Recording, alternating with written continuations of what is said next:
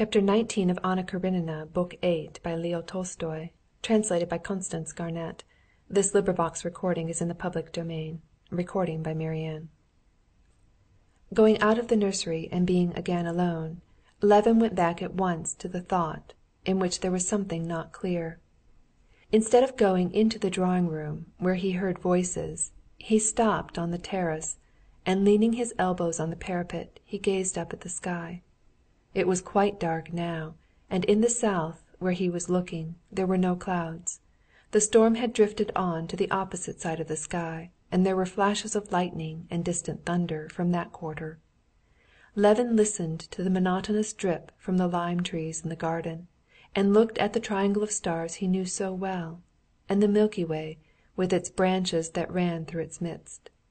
At each flash of lightning the Milky Way, and even the bright stars, vanished, but as soon as the lightning died away, they reappeared in their places as though some hand had flung them back with careful aim. "Well, what is it perplexes me?" Levin said to himself, feeling beforehand that the solution of his difficulties was already in his soul, though he did not know it yet. Yes, the one unmistakable, incontestable manifestation of the divinity is the law of right and wrong, which has come into the world by revelation, and which I feel in myself, and in the recognition of which, I don't make myself, but whether I will or not, I am made one with other men in one body of believers, which is called the Church. Well, but the Jews, the Mohammedans, the Confucians, the Buddhists, what of them? He put to himself the question he had feared to face. Can these hundreds of millions of men be deprived of that highest blessing without which life has no meaning? He pondered a moment, but immediately corrected himself. "But what am I questioning?" he said to himself.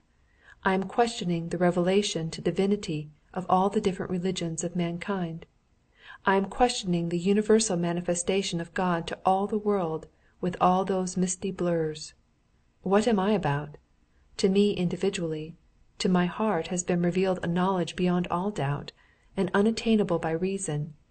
And here I am obstinately trying to express that knowledge in reason and words. Don't I know the stars don't move?" he asked himself, gazing at the bright planet which had shifted its position up to the topmost twig of the birch tree. "But looking at the movements of the stars, I can't picture to myself the rotation of the earth, and I'm right in saying that the stars move. And could the astronomers have understood and calculated anything if they had taken into account all the complicated and varied motions of the earth? All the marvelous conclusions they have reached about the distances, weights, movements, and deflections of the heavenly bodies are only founded on the apparent motions of the heavenly bodies around a stationary earth, on that very motion I see before me now, which has been so for millions of men during long ages, and was and will be always alike, and can always be trusted. And just as the conclusions of the astronomers would have been vain and uncertain if not founded on observations of the seen heavens, in relation to a single meridian and a single horizon, so would my conclusions be vain and uncertain if not founded on that conception of right, which has been and will be always alike for all men, which has been revealed to me as a Christian, and which can always be trusted in my soul. The question of other religions and their relations to divinity I have no right to decide, and no possibility of deciding." "Oh, you haven't gone in then?" he heard Kitty's voice all at once, as she came by the same way to the drawing-room. "What is it? You're not worried about anything?" she said, looking intently at his face in the starlight. But she could not have seen his face if a flash of lightning had not hidden the stars and revealed it. In that flash she saw his face distinctly, and seeing him calm and happy, she smiled at him. "She understands," he thought. "She knows what I'm thinking about. Shall I tell her or not? Yes, I'll tell her." But at the moment he was about to speak, she began speaking. "Kostya, do something for me," she said. "Go into the corner room and see if they've made it all right for Sergey Ivanovitch. I can't very well. See if they've put the new washstand in it." "Very well, I'll go directly," said Levin, standing up and kissing her. "No, I'd better not speak of it," he thought, when she had gone in before him.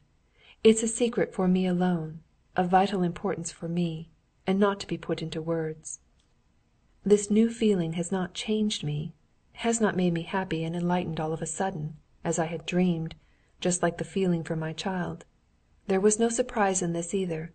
Faith, or not faith, I don't know what it is, but this feeling has come just as imperceptibly through suffering, and has taken firm root in my soul.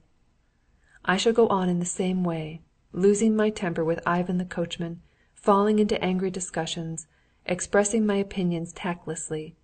There will still be the same wall between the holy of holies of my soul and other people, even my wife.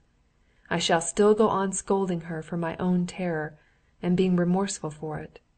I shall still be as unable to understand with my reason why I pray, and I shall still go on praying. But my life now, my whole life apart from anything that can happen to me, every minute of it is no more meaningless, as it was before, but it has the positive meaning of goodness, which I have the power to put into it." End of chapter 19, end of book 8, and end of Anna Karenina by Leo Tolstoy.